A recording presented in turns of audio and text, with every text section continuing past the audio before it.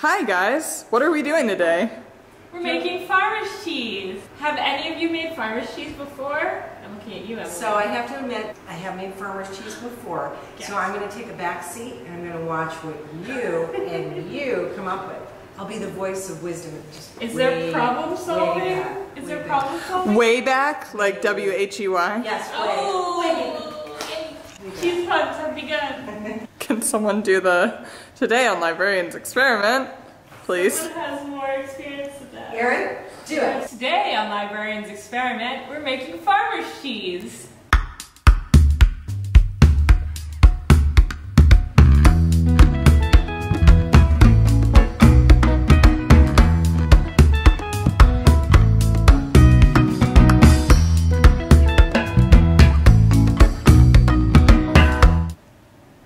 So farmer's cheese, so you're looking for a little more? Oh, yes! Okay. Farmer's cheese, we thought it'd be fun to make cheese, but it's kind of a complicated process. It can take a lot of time. Farmer's cheese is one of the easiest cheeses that you can make. The end. Let's start. Okay. We have Emily, we have Erin, we have Laura, who is new. Welcome, Laura! Yay! She doesn't know what she's gotten into. Woo! Alright, we have made buttermilk. So you gotta do 3 cups, right? What? 3 cups of it. What? It doesn't say that? I will be adding ½ teaspoon of vinegar and then filling the rest of the cup measure with milk. I'm concerned about you dumping this entire thing into... It's possible, but I'm so glad you're recording because then we'll just get it on film. Ooh, yeah, totally. I totally did that.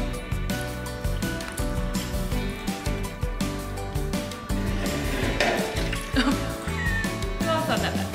It's good. It's pretty good. Good work, Erin. Here we are, replete with buttermilk. So we can start heating up the milk.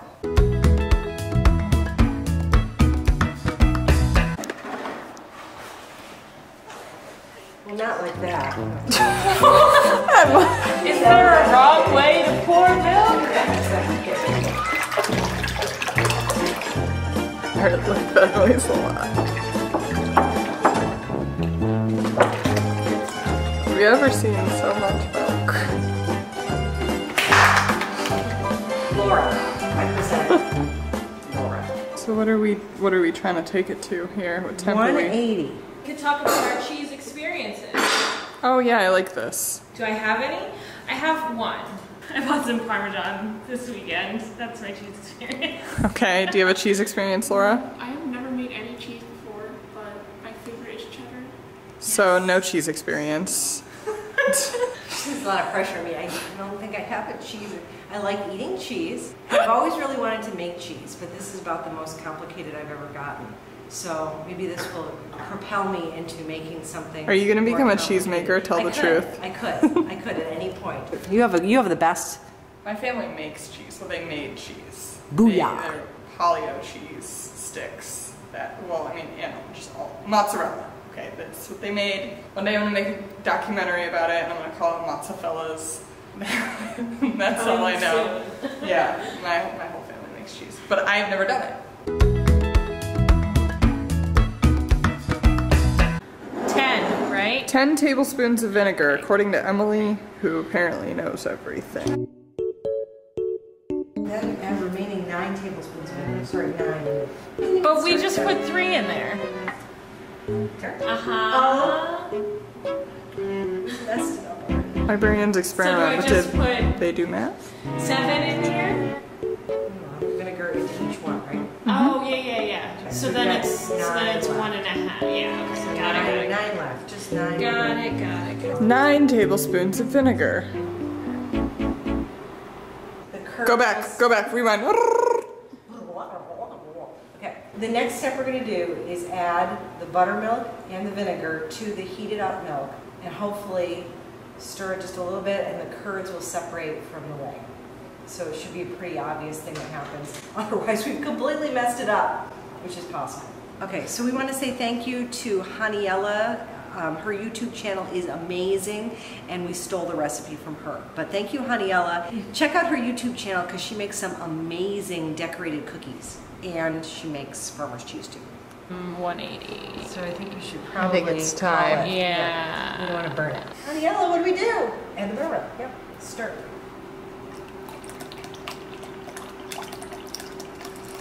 Oh my god. This is exciting. Add Half remaining vinegar. Add remaining vinegar. This is what we'll do. And then it should magically transform. I mean, it's definitely bubbling a lot. I think it's happening. Oh yeah. Yeah. Oh my gosh! So that yellow liquid is whey and the white clumps are curds. Look at that all happening. done. real quick. Wow, that is Stop. a smell. So we don't need to stir it anymore? No, you can stop because it's already happened. And then we're going to give it 10 to 15 minutes. Let the curdled milk sit undisturbed for 10 to 15. So you can use the whey as replacement liquid in soups, like as stock. You can use it as a replacement liquid for water in breads.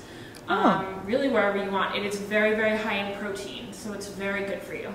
So we just want to, we'll drain through that. I think we need to do one more. Great. Right? Girl, we made cheese! Look how cheesy that looks.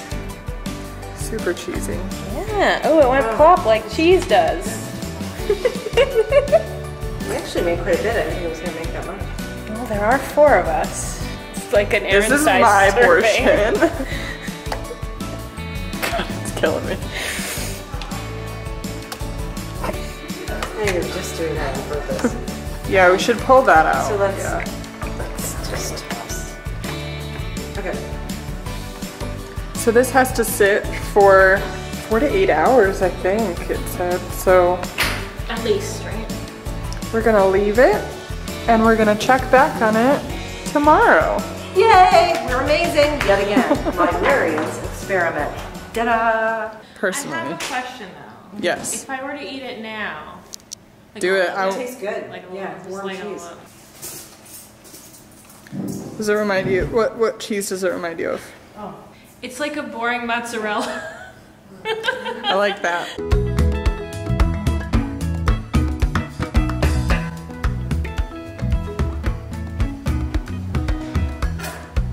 Wish we brought the salt up. Oh yeah, it's a lot harder now.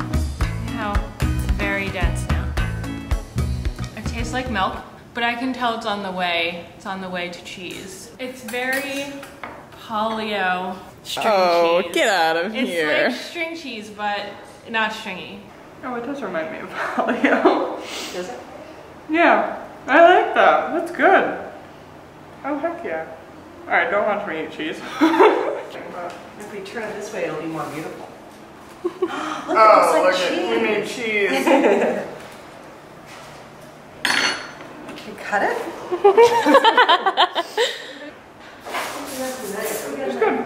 Salt I it did up, wash girl. my hands. Oh, that's very good. It's like mozzarella, but softer. That's good. I like how you Yeah. described it as a boring mozzarella. Like, I feel like that's It's- accurate. Yeah, it's bland mozzarella. The salt, you need the salt. Yeah, but that would be really good with like balsamic and tomato and Really? basil. Yeah. Caprese salad, yeah. Like in the place of a ricotta. And yeah, Like in a... it's a little stiffer than a ricotta, which is nice. But like if you were gonna put it in like a lasagna. Yeah. Or a ziti or something. Dang. We have cheese. We have made cheese. We have cheese in here now. So Erin, what's in this Tupperware? Yeah. Let's talk about my Tupperware. So I cooked pasta last night. Yay. Little bow tie. I cooked the pasta in 2/3 whey, 1/3 water. It worked really well. It doesn't taste any different. It seemed to cook a little faster than I was expecting. Great, cool. And then I have some veggies in there. So I have canned tomatoes, onion, capers, and artichokes. The recipe called for reserving the tomato liquid and the artichoke liquid, and I have that with whey. Doesn't really affect the taste too much. It's very tangy because it's got tomatoes and artichokes and capers in there, but you know, it's very flavorful, it's very good. And then I put some Parmesan on top just to, you know, just have some cheese in there too. So it worked really well. So I never thought of cooking pasta with it. That's cool. Yeah, I looked it up online because I had it as an idea, and it's really good because you do need a lot of liquid for the pasta to like submerge in. So I could have used the whole gallon for just that. It got mushier. We made cheese, people. We made cheese.